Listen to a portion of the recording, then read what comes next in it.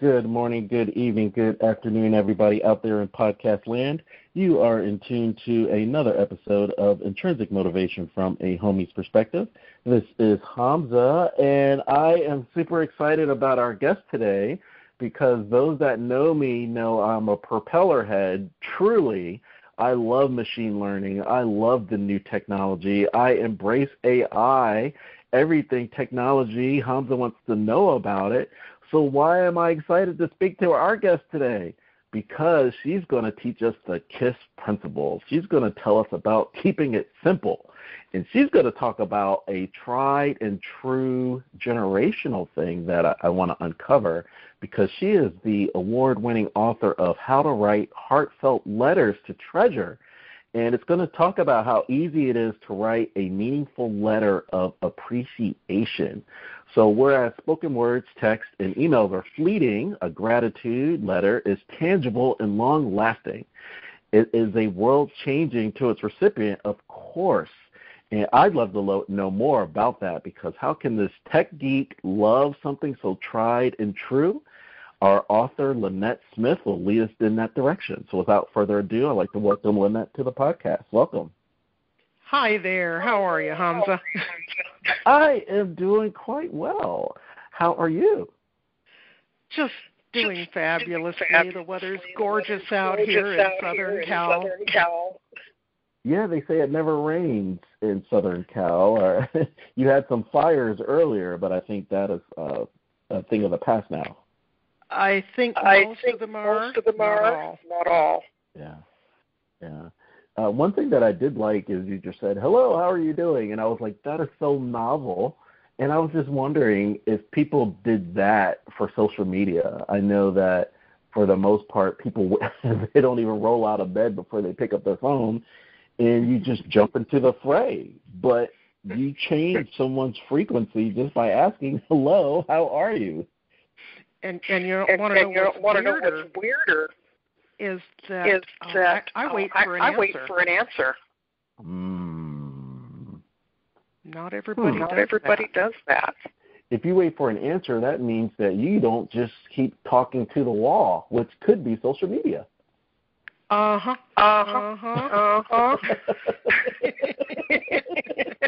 It takes two, but if you're just constantly venting, you're not waiting for the other person to respond. That speaks volumes, Lynette. I know. Somebody once told me, a very wise person said, we have two ears and one mouth for a reason. Listen. Wow. Listen. You know, in the intro, I was talking about getting back to basics in the KISS principle, and it kind of hurts for me to say it, even though it's very humbling that there were generations or civilizations that were very, very technologically advanced in the past that are no longer here. So at some point, I think we're always brought back to the basics. Yes, and interestingly, in this time of COVID and isolation, how we want to write these letters. This is a wonderful opportunity to do that. And I'm here to tell you how. Sure. I'm just also thinking, and this is another old story, I'm sure you've heard it a million times, but when we were talking about social media and you're waiting for someone to respond, sometimes you see that it's not a luxury to keep responding without hearing the other person. And you might type something that you're going to regret, whereas if I'm writing a letter and I put it in the mailbox, I still have time to go and grab it and rip it up.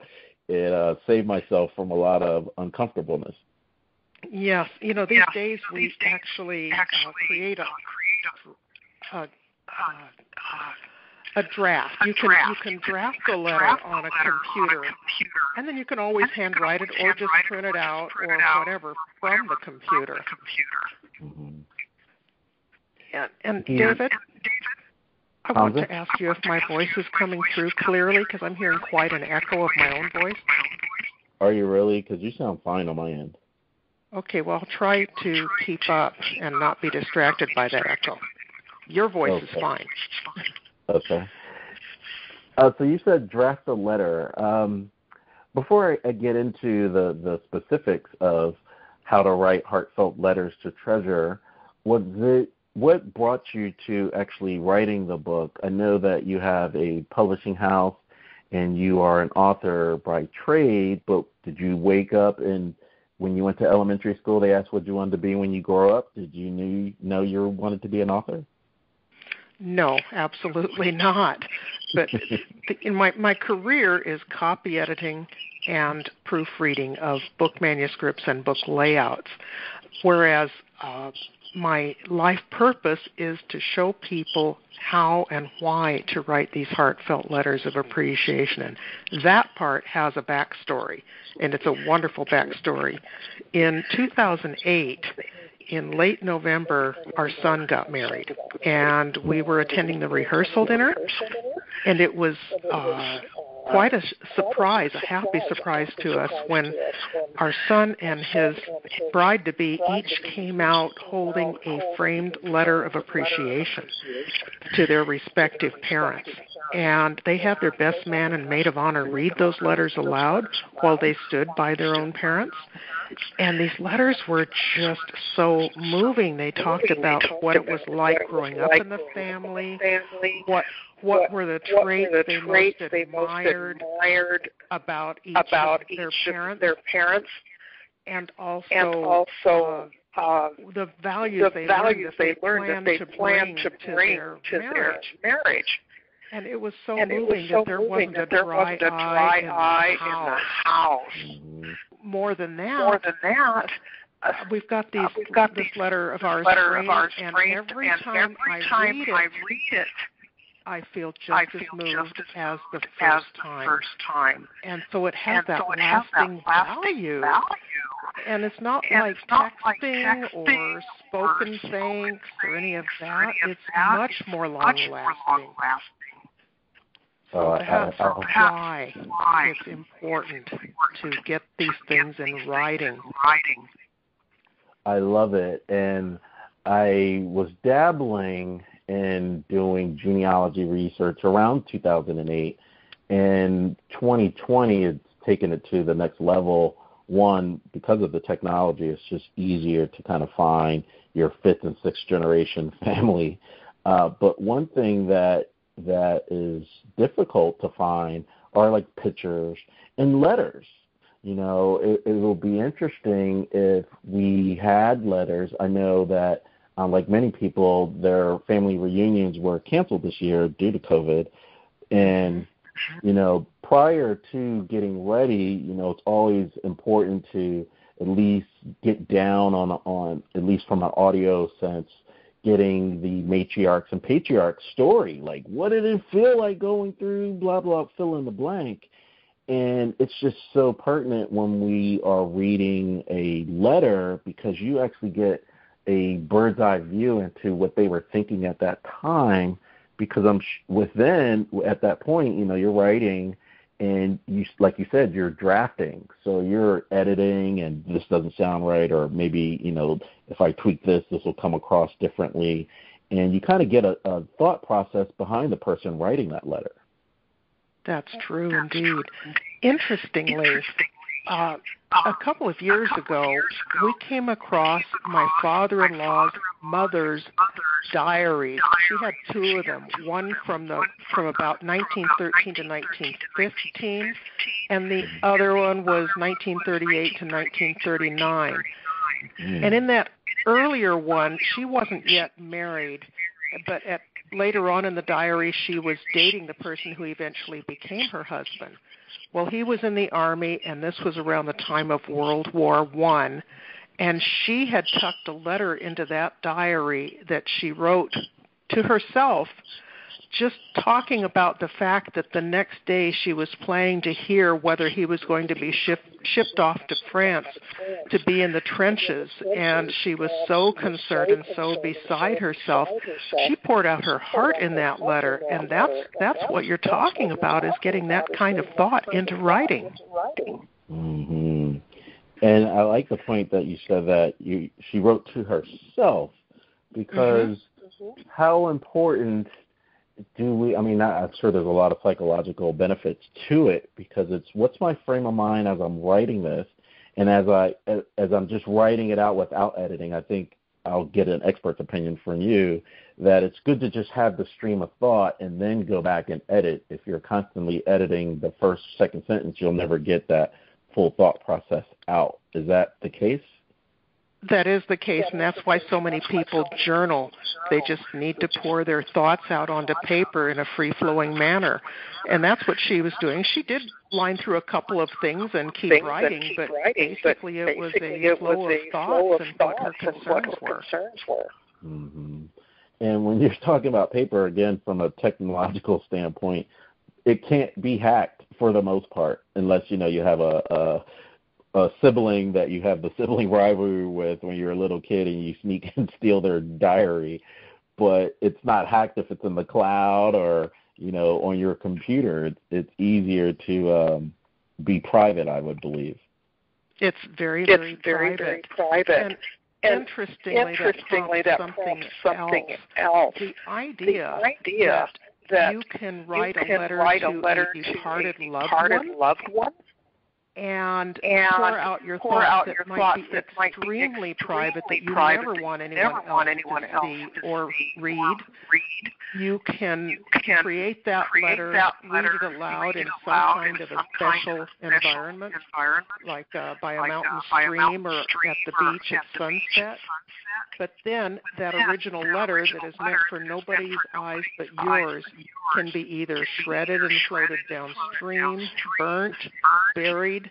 You have the choice of making sure it remains invisible to the rest of the world. It makes me think of, I think it was the first time that I did it was in middle school in the middle 80s, and we did those time capsules. So it sounds like one of those where you put your most precious items and someone may, our thought process behind it was 2000 was coming. And would the world, it's funny to even think about it today, but would the world end by 2000 and what would it look like? And will they see that we played Pac-Man and that was the best thing in the world? I know. So, interestingly, remember the old term hope chest? Okay.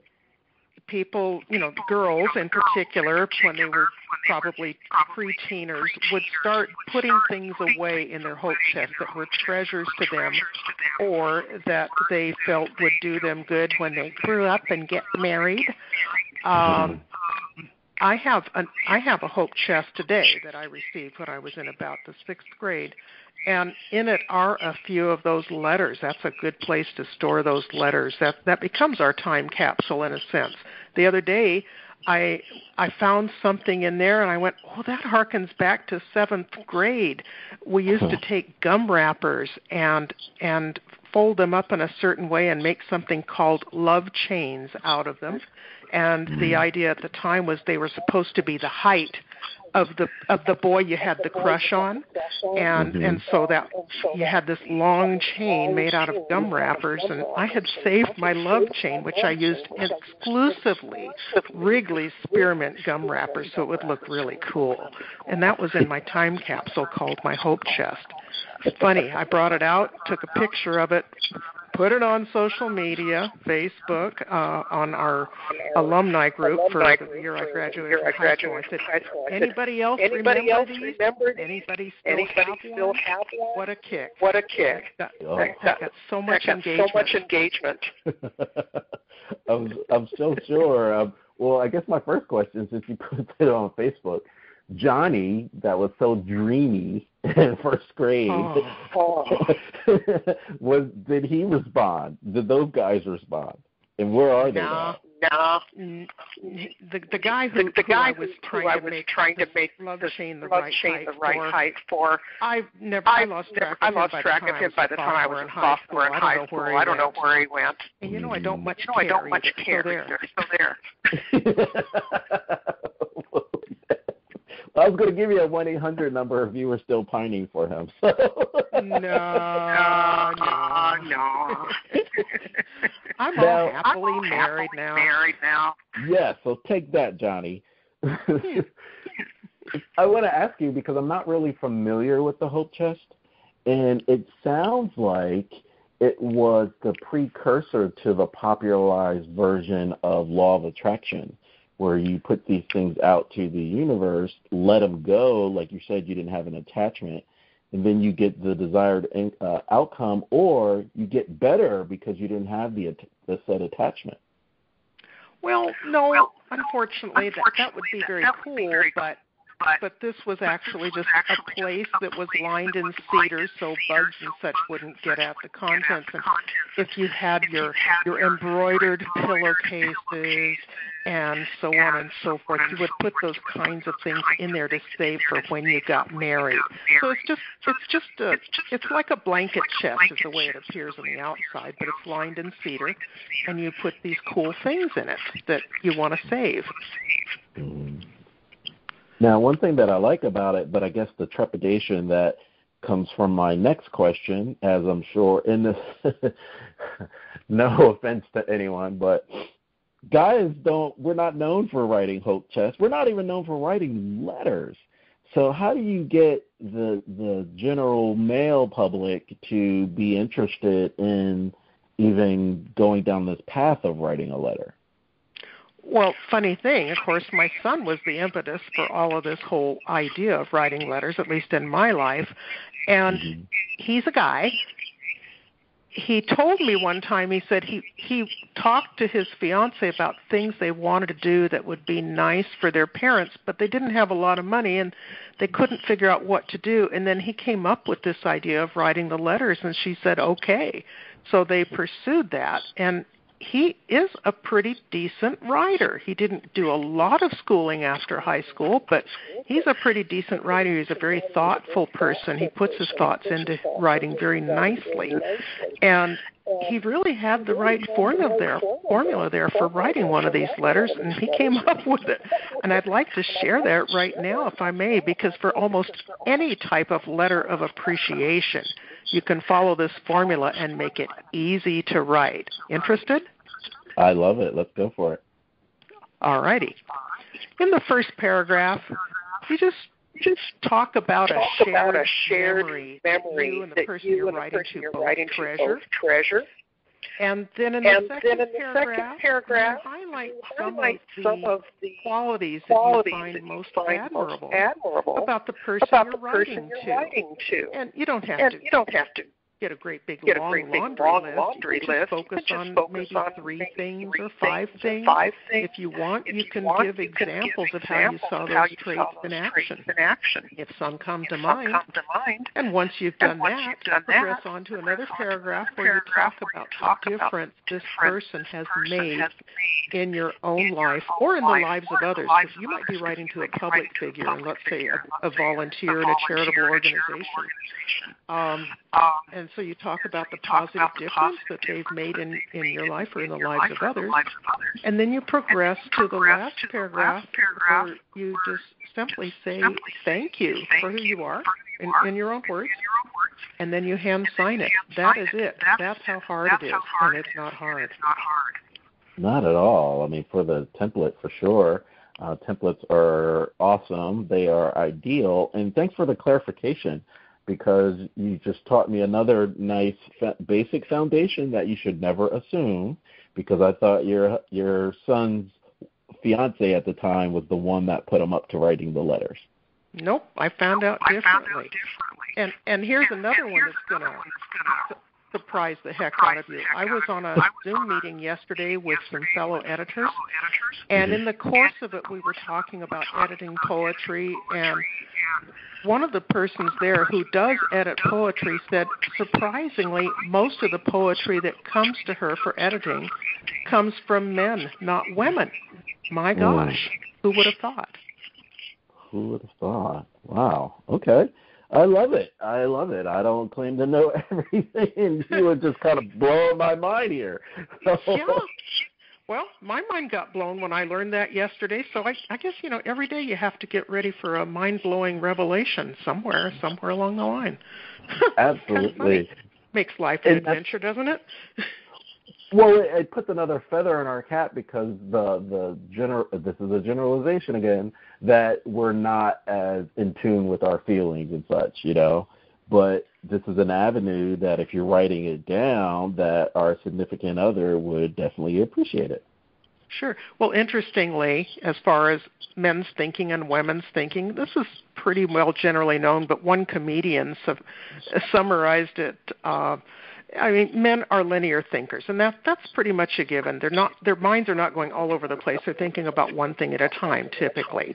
Women, as was typified by this comedian, tend to have spaghetti brains, and that's how their thoughts go. They're all over the place, and so the next thing that comes out of a woman's mouth to a male listener is going, where did that come from? And he has no idea all the convoluted path that she went through before she came out with that thought, but that's because her mind is all over the place. These opinions do not reflect.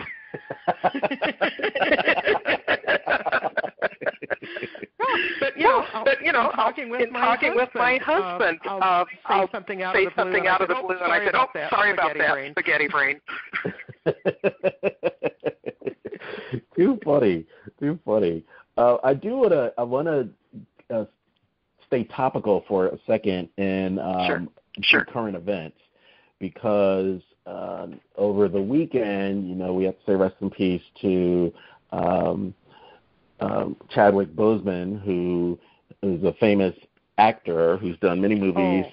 Which I'm a big fan. I love the Marvel movies. Yes, and you know, there's tons of outpouring of love internationally. And one video, there are a couple of videos that I do want to cover, but one was they had a poster. I think the movie had just come out, and people were speaking to the poster. They were saying, we're going to record this video and send it to, you know, the Black Panther cast. And so people are speaking to this photo of, you know, Black Panther, and he's at the front and all this. And then after they say their piece, I guess they had a minute, he would come out and surprise them with Jimmy Fallon. And everybody, it was just so cool to see.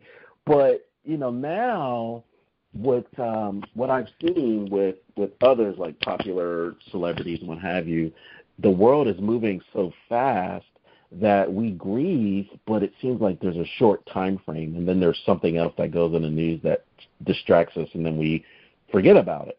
Whereas if we were to write a letter of appreciation, I think it would last a lot longer.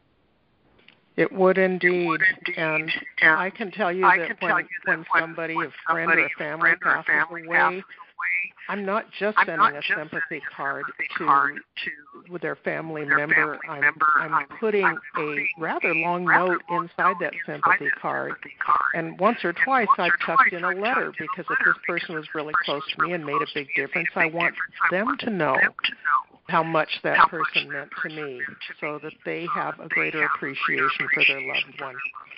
And the other day, somebody I had done that for actually wrote me a letter back, because she's going through the process of grieving for her father.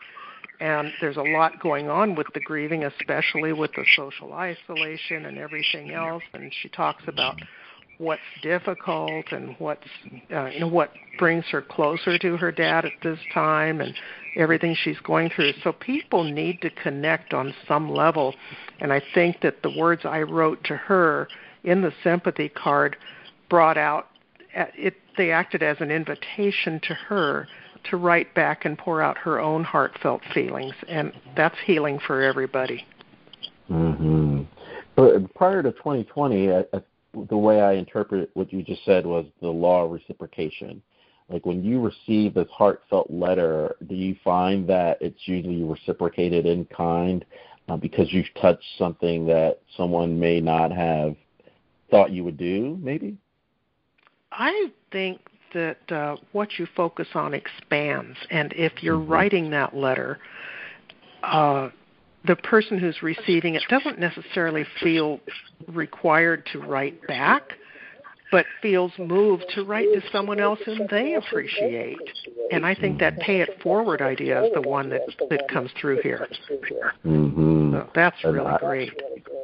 Yeah, I think that's even better. I love the fact, I think we're talking about no attachment. And so this is how you felt. It didn't necessarily say I'm eliciting a response from you, and then they pass it forward. So, Much better. By that same token, I was having a conversation recently about this. We're going through a global phenomenon, right? And so, right, to say the least, I mean, it's such an understatement. But every country is responding to it differently. I mean, we're not going to do politics at all, but from a writing letter standpoint and expressing gratitude, do you think that would be something to catch on, of sharing stories in different countries to get a viewpoint of what we're going through? Because as I'm asking this question, each state in this country is experiencing it differently. So where would the letter of gratitude come in? Would that be something viable, do you think? Interesting idea. You know, if there's going to be some central receiving point for letters like this, I don't know what it would be, but wouldn't it be wonderful to have them all put in that giant bucket, whatever it is, or, hope chest, or time capsule. Yeah, you could do that, and it would be again points of view from all countries in the world, from all individuals in the world or regions, to see how this is affecting them. I think that would be phenomenal, but I just can't wrap my head around where that central receiving point would be. But I think there's certainly merit to just writing the letters and keeping them as a permanent record even within your own family. You could talk about what's happening in your own environment, and then in the wider, you could contrast it with what's happening with different states and then with different countries, and I think that would be a wonderful legacy to leave for time somehow. It's just like the World War II letters, gathering those together. I think that's a really neat idea. Just got to think how that could happen. Sure. Because from a technological standpoint, I have family across the world, so when we've been doing the Zooms, like, what's going on there, Sure. And it's night and day. It's like, what? Like, what you consider normal has been expanded like crazy. And I was talking earlier about the genealogy, so I was speaking to like a third cousin, if you will, and so we were, lamenting their family reunion was canceled, ours was canceled, and they said that ours, God willing, will be next year. And they, in the conversation, they said that they're waiting until 2022 because when the pandemic hit in 1918, it was roughly 2 years before things kind of normalized. And, so it was just really interesting to get other people's opinion when you speak because, like you said, you wait for a response. And if you don't get that response, your thinking is in a vacuum. Right. Talking about postponing things into the future, my husband and I were planning to take a bucket list trip to Australia and New Zealand early next year, and we decided a couple of weeks ago that would be a little premature, so we're bumping it by a year. Same thing, 2022. It's an interesting time wherein we can't tell what tomorrow is going to be like, and we can't do long-term planning. And so we just have to say, well, this is today, let me make the most of it. And this is tomorrow, let me make the most of that. But you dare not plan too far into the future beyond that because you simply don't know. It's so weird. Mm-hmm. I think that's where initially I was thinking, a letter, right? Like from a Hollywood standpoint where I write a letter, the person receives it, and then we ride off into the sunset. But as you were mentioning, we can't go too far in the future in writing because the future's unknown. So are you also suggesting that these letters be series, if you will? And if they are, do you find in this journal writing that it could be, you may find patterns, like every 3 months I'm thinking this one thing, or are you seeing any type of, not data, but I guess it's a rough question because it is so individualized, but do you find yourself revisiting themes if you're writing it out? Well, I don't know. You're right. It's a rough question. As you were talking, I was trying to imagine the best scenario might be from an individual standpoint. If I were inclined to write about what it's like to live in these unprecedented times, I'm so tired of that expression, I can't tell you.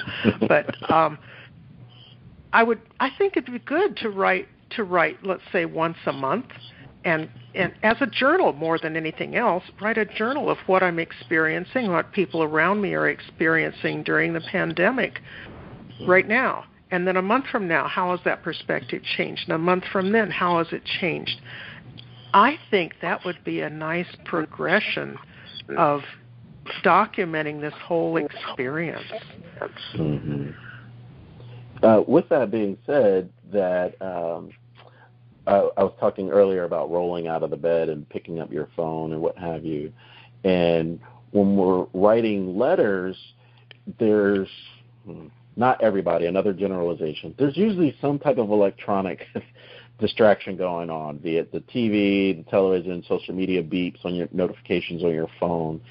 Are you saying, or would you suggest, or what's the best return on writing with the noise in the background versus setting aside some time where it's your quiet time to kind of massage and go through your thoughts? Absolutely, it ought to be quiet time. Take away the distractions. Get in a quiet place, wherever that needs to be. Turn off the distractions. You may not even want music, but if you do have music, make it non-vocal music so that you don't have words in the background that are interfering with the words in your mind and the words you want to put on paper. Just get to a quiet place and think and write. And that's the best way to compose what you want. And Spaghetti Brain here is other thought, as she's saying this, she's thinking a lot of people are reluctant to put things. They're reluctant to try to put things in writing. They don't feel they have the knack for doing that. They get all caught up in their own words, and they just can't move that letter forward. I would like to strongly recommend to people like that. Pretend the person you're writing to is just sitting across the table from you and talk on paper. Or record it. Okay, use your technology. Grab it out and record yourself speaking to that person, saying what you'd like to say.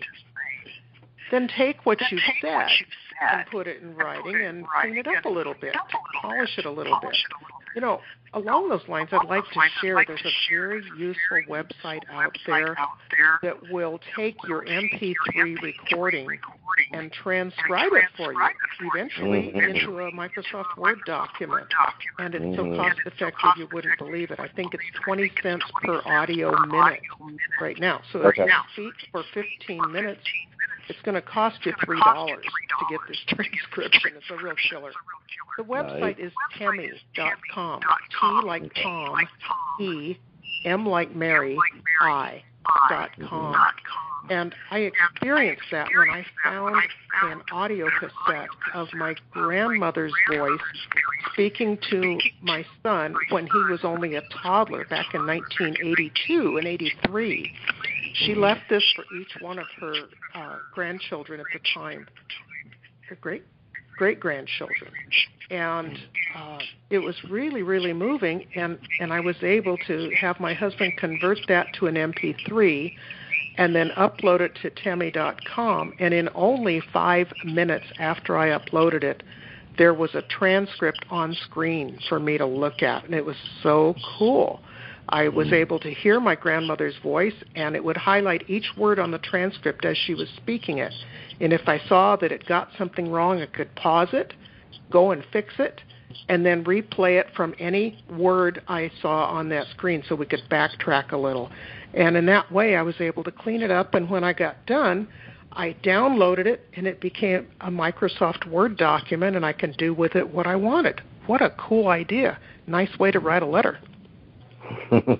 Yes, I'm a big fan, and I'll definitely wave the flag for that. I was using Temi. I'm using a competitor now, but it's so inexpensive to do it. And it's the way I would the way I would phrase it, I have to give a shout out to one of my cousins who started school this year, or college, and I was talking about how in the dinosaur days that we would write a 500-word essay in like 30 font and like triple spaced and what have you. Mm-hmm. And now, and back then, and like even in the early 2000s, how rough it was to use something like a Dragon Naturally Speaking, and it's so effortless now to kind of get your thoughts out there. And again, like you said, you get that stream of consciousness out there, and then you can edit afterwards, and you realize how much you've gotten done. Yeah, but people who think they can't write, they do know how to talk. So that's all they have to do is pretend they're speaking to this person they're grateful to, say the things they're grateful about, and then transcribe it, clean it up, go for it. Mm-hmm. So I want to talk about having the water dam breaking and this total growing to something that we could never imagine. So your first intro to this was your son doing this letter, and then how soon and for the person that now knows they can get things transcribed, how soon is it to take a leap to express gratitude to all the people in your life? I know that when I see just out, and probably pre-COVID since I'm not out anymore, but seeing a veteran with their hat on or some type of shirt or what have you, thank you for your service, and they would beam. So this can not be a full-time job, but you can express gratitude to every person in your life, can't you? You absolutely can. And I'd like to suggest, too, that during this time, and honestly, with the mortality rate with the COVID virus, especially amongst the old or the medically challenged, so we don't know that those people are going to be here with us long term. And maybe they're the ones that need to hear right now that they are appreciated. Don't you think? Absolutely. And I would think, right, we don't know what their situation is, that it may be that, I call it multiple modalities. So if you wrote them that letter or sent them that I don't know if they would have an MP3, but if they had something that they can hear that audio, I know that, like my mom loves hearing her grandkids or great-grandkids, and just hearing their voices, you get really excited. Sure. So... Yeah, and I agree with that because that's in my book. I've mentioned that once you've written your letter, that's the thing that's tangible that doesn't get lost with time. But you can also record it. And here's an interesting idea. Suppose this is somebody who's married to a military service member who's stationed overseas, and they want to write a letter to that military member expressing gratitude, and they can do that. But they can also send a recording of their voice and reading that letter. So even if you want to say to that person you're writing to, I've written you this wonderful letter and I'm reading it to you now, but I'll save that letter for when you return. That's another way to get that into the multi-modalities that you're talking about, and I think it's excellent. Excellent. You can do a video the same way. Sometimes with a video you can throw in pictures. Interesting. Nothing to do with the letters, but I do have an interesting story about when my dad passed away back in 2007. Would you like to hear it? I think it's helpful. Absolutely. All right. Well, he passed away Christmas Eve of 2007. Now, we had a tradition every Thanksgiving. He lived about 30 miles away. We would go pick him up Thanksgiving morning, and he'd spend the day with us on Thanksgiving, and then spend the night that night, and we'd take him back home the next morning. This time, by prearrangement, we asked if he could also, while he was here, tell us some of those stories that he always used to tell that we just found, endearing about different aspects of his life. And he said, sure. And I said, could we record them? Yeah. Well, our son was here in town at the time, and so he and I were the audience for my dad as he told these stories. And we had a list of, I believe it was 11 things that we wanted him to tell stories about. So he'd stop and say, okay, let me think for just a minute now. And he'd say, okay, I'm ready. And then I would turn on the little MP3 recording device, and when I saw the counter start to advance, I'd say, okay, Daddy, you can talk now. And he would tell his story nice and cohesively. And then he'd pull a Forrest Gump and he'd say, well, that's about all I know to say about that. And that was my signal to turn off the recording. So we ended up with 11 nice recordings like this. And then he says, so anything else you guys want to know about while I'm here? And my son, my blessed son, once again came to the rescue. And he said, well, Granddad, I've always wondered how you met and married Grandma. Well, what an idea. And so my dad thought for a minute, and he said, oh, and because I didn't even know all that much about that story. And I can't believe I'd never thought to ask. And my mom was deceased already by about 15 years. And so my dad told that story, and that became our even dozen stories. Now, as far as that went, that's wonderful. But then he died a month later. We had his life celebration the following March 1st, and my husband, who's a bit of a techie, rigged up some things in the American Legion Hall where we had this celebration.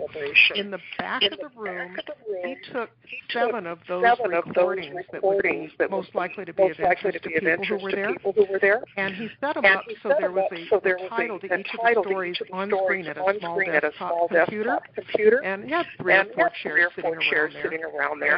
And the person could take the mouse and click on the story they wanted to hear, and they could hear it being told in my dad's own voice. And while it was being told, there was a black and white picture on screen that had something to do with that story. And then when the story finished being told, it would go back to that menu of 7 choices again. And that was really cool.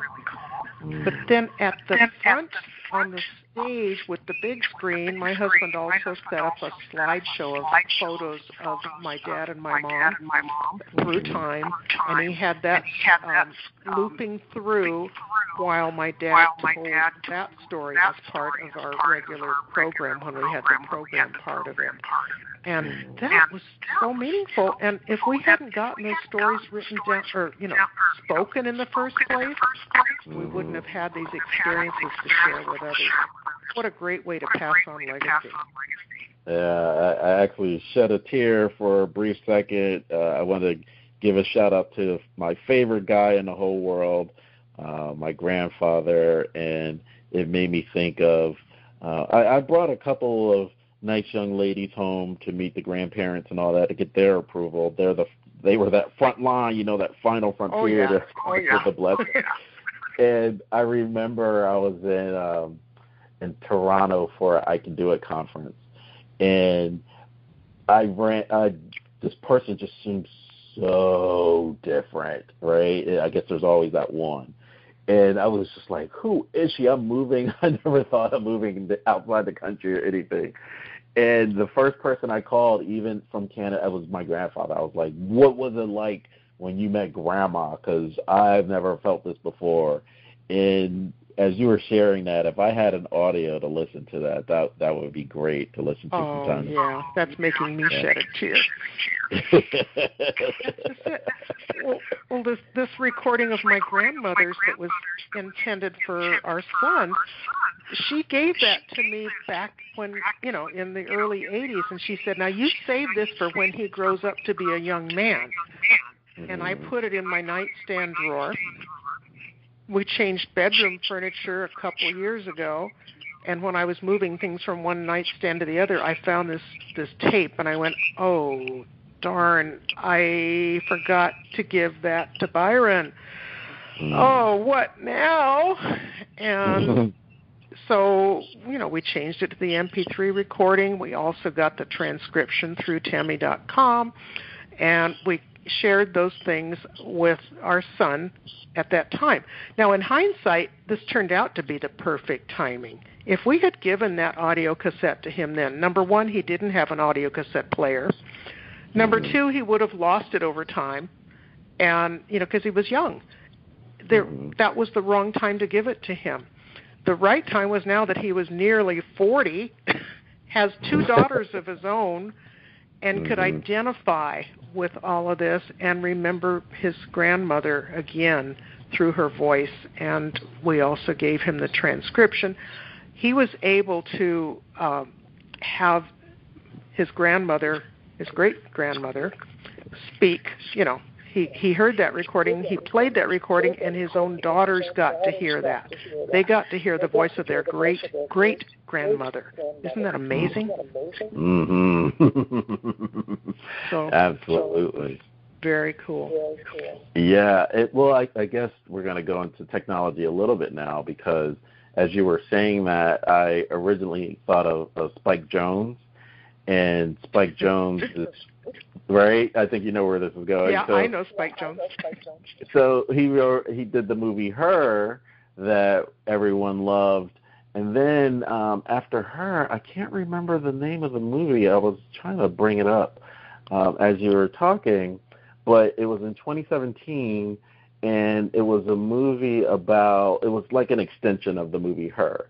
And so for the listeners, Her is about this gentleman, not a gentleman, what's his name, Joaquin Phoenix, right, the Joker, and he had developed a relationship with artificial intelligence. You're like, this is crazy. You see how slowly he became totally enamored with his artificial intelligence. Well, okay, that passed. So in 2017, there was a movie about the mother was getting older in her years. She was about 88. She was about like 85, 90. And she was getting to, her mental faculties are starting to deteriorate and what have you. And there was artificial intelligence where she would have conversations with her husband. Now, her husband was around the age when he met her, so this was like 40, 45 years prior. And just having that conversation with him every day, he would remind her to eat and, the jokes that she knew. And it's I think where it's going, like we're talking about, I mean, if you can imagine linearly, again, as a guy, but 20 years ago of Timmy or Rev or any of these other things that could transcribe with ease, with accuracy, right? It's only going to get better. And so it's like, I want to talk to Grandma. And what was it like? And she would, it's kind of, I'll tell you another story, because this just happened this week, and I didn't even post the podcast yet, but I had dedicated the last podcast to my aunt, because my aunt on Tuesday, I have podcast today, which is Sunday, and then on Wednesday. So on Tuesday, my aunt, my mother's sister, had gone to the hospital to give plasma, right, because of COVID, and that seems to be the thing today, right? So anyway, she goes, and then she flatlines while she's in the hospital. And when she flatlined in sharing the conversation, when she shared the conversation with me, she's looking at the monitor with the doctors, right? She didn't realize she flatlined. And then she sees her mom in the other room, and the mom's like, hey, we're all originally from New Jersey, so I would say we're Eagles fans. So Grandma played linebacker for the Eagles. She stopped her and was like, nope, you got to go back. You'll shoot your eye out, kid, like the Christmas Story, and send her back. It wasn't her time. But she was like, as her daughter remembered her. And it was like, oh, okay, this is real. And I'm having this conversation with her. So as I'm speaking with you and writing these letters, it could be to grandma, great-grandma that's passed, or it could be to you when you're that age. I mean, I think the sky's the limit, isn't it? That's true. And I'd like to emphasize that if you're writing a letter to someone who has passed and you are delivering it in whatever way you have chosen to, reading it, stored it. If the contents of that letter are not extremely private, and that it's okay for that relative descendant to have a copy, give it to them, because that can become a part of their family history and family legacy about their ancestors. You're into genealogy, you can appreciate how important that would be. Mm-hmm. Yeah, absolutely. And I think from that regard, I think it can be a tidal wave, right? Like there's always going to be the teacher's pet, so there's going to be like 5 that'll do it. But then I think it catches on where you show how easy it could be. And I know I've been speaking in a lot of generalizations, and we spoke about, the senior citizens and older people that need people to reach out to. But the other thing to remember is in 2020, generations ago, like you said, it was 30 miles away from your family, your dad. Now we're across the country. So you have all these single people living by themselves that I'm sure will have a huge psychiatry bill when this is all over because they're, it's that isolation that we're all going through. Right. It's quite isolating. I have friends who are undergoing severe depression right now, but they're afraid to go out. So they've got paranoia and depression. Wow.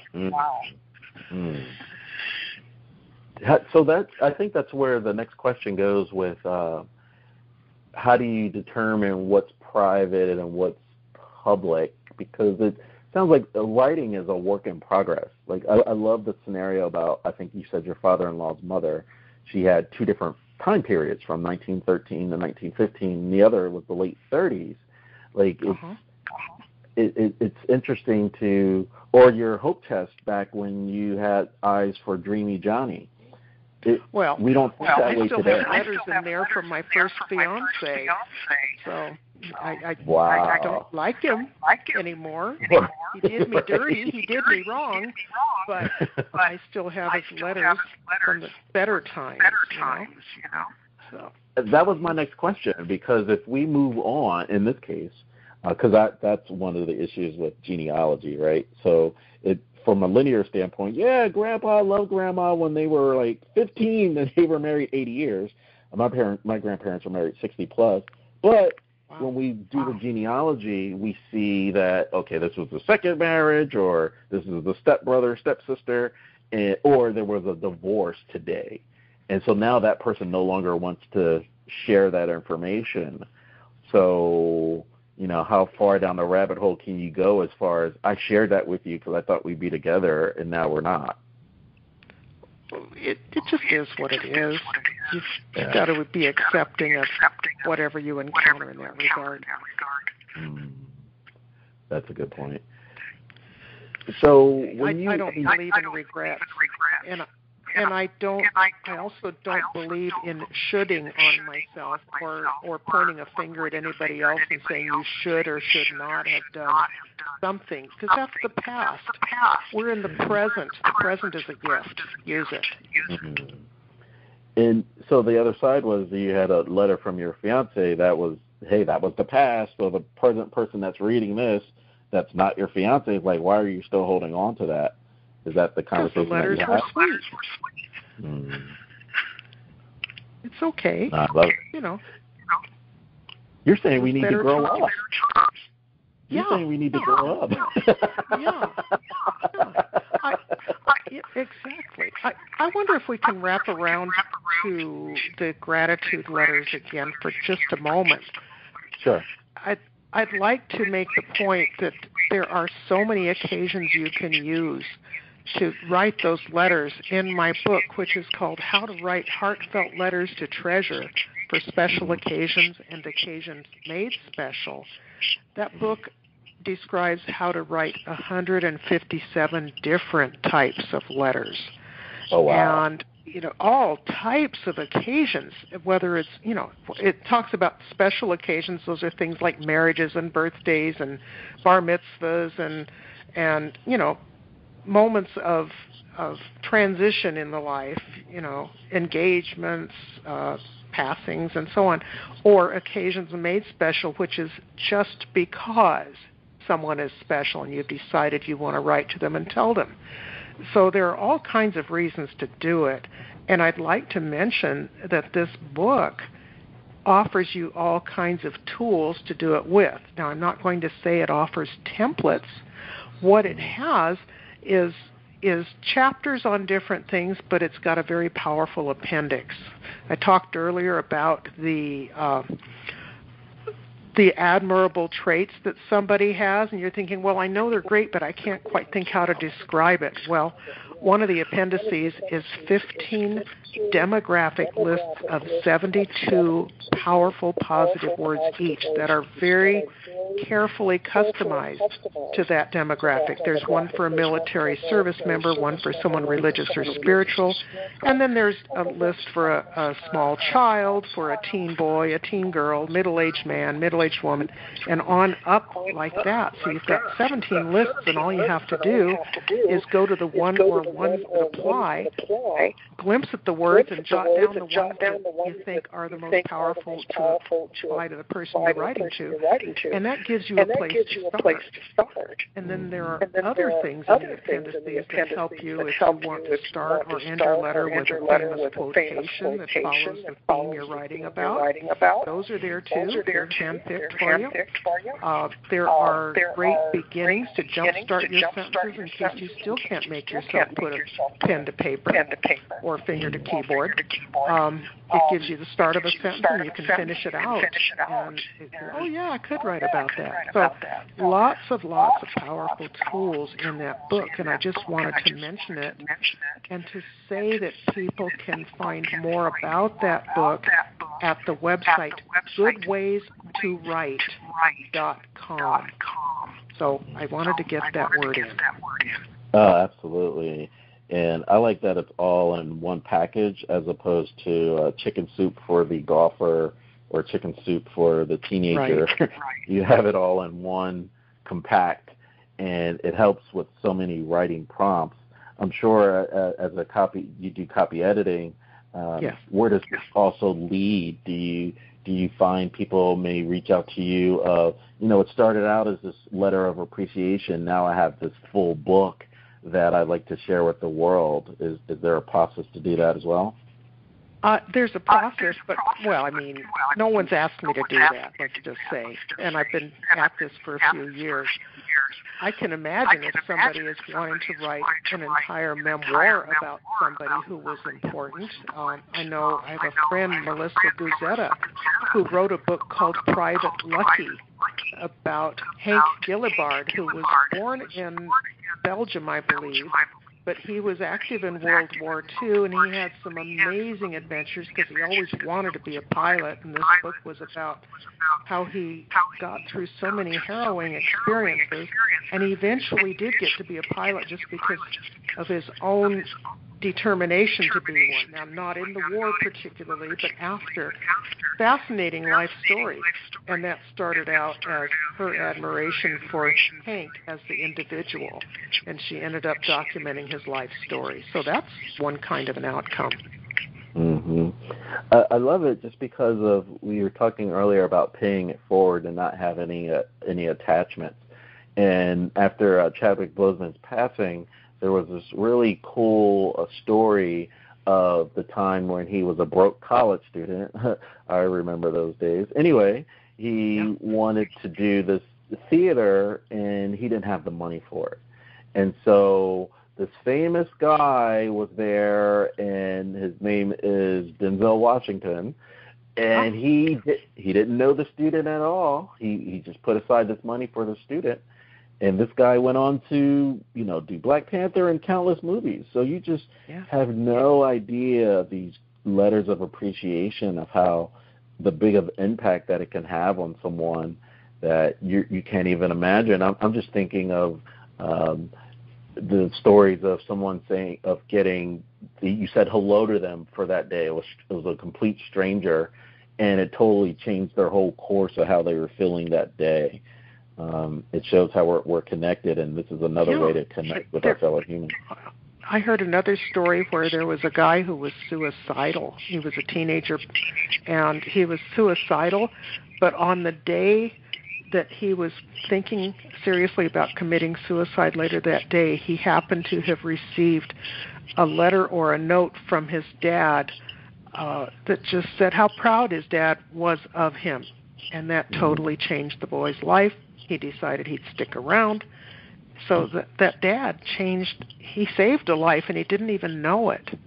Mm-hmm. Remarkable. I love it. And from that side and to the other side, I mean, we're all human and we all have mortality, but we don't know the time. And so we think we're always going to be here. So, I think these letters of appreciation or it could be part of your not daily, but something that you constantly come back to. And I think that it makes the heart lighter too, just kind of getting these thoughts out on paper, even if you didn't send that. Absolutely. I mean, the idea is, you've heard over and over again, people who go to their deathbeds, they don't want to go with regrets. So if you imagine, I mean, don't be the young person that thinks, I'm going to live forever. The fact is you won't. The fact is you don't know when you're going to go. And therefore, live each day to the fullest and try to end each day with no regrets. Now, if you end up having a regret that you didn't write or tell so-and-so that they were so special in the world or in your life, put that on your list to take care of very, very soon, so it won't be on your regrets list on the day you die. Just have a clean slate every day. I think that is fantastic, a way to live. I think the last thing I was thinking of, I'm a big fan of, people laugh at me, but Leave It to Beaver. And so with everyone being in the house, I've seen families with the dad, walking in the evening.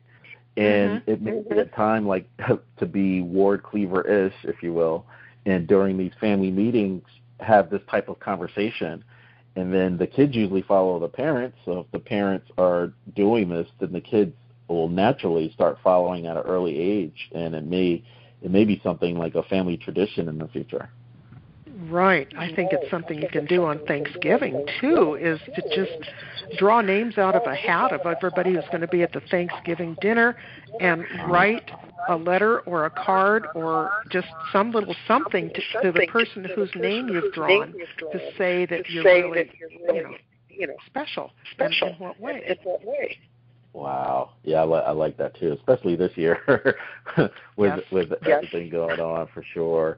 And it still feels like we've only scratched the surface with everything that you can provide and being heartfelt and expressing gratitude. You did mention your website, but are there social media or do you do speaking engagements virtually and in the near future in person? Please share all that information now for people that want to get in touch with you. Yes, I'd like you to be aware that I'm offering workshops through the Museum and Community Center in Anaheim, and these are now being done virtually. The next one that's slated is Sunday, November 8th, from 1 to 2:15 Pacific time, so that would be 4 to 5:15 Eastern. It's not yet promoted, but it will be soon. I'd like to share my email address if you'd like me to contact you later on when the details are up there. Or you can watch for Museo, muzeo.org, and watch for their events section in about 3 weeks. I think you'll find the promotion up there. But my email address is Lynette, Lynette,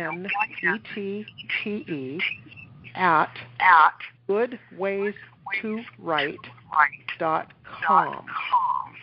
And if anybody out there also would like to know anything about my book editing or book layout proofreading services, I have a separate website for that. That is allmybest.com.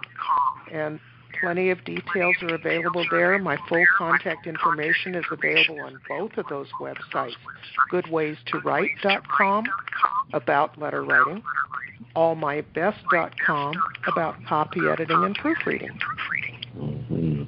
And with that, you have just been in tune to another episode of Intrinsic Motivation from a Homie's Perspective. This is Hamza and Lynette. I want to express my gratitude for having you on the podcast today, and let's stay in touch. Thank you, and I'm grateful to you for having me here. Thank you so much. Uh-huh.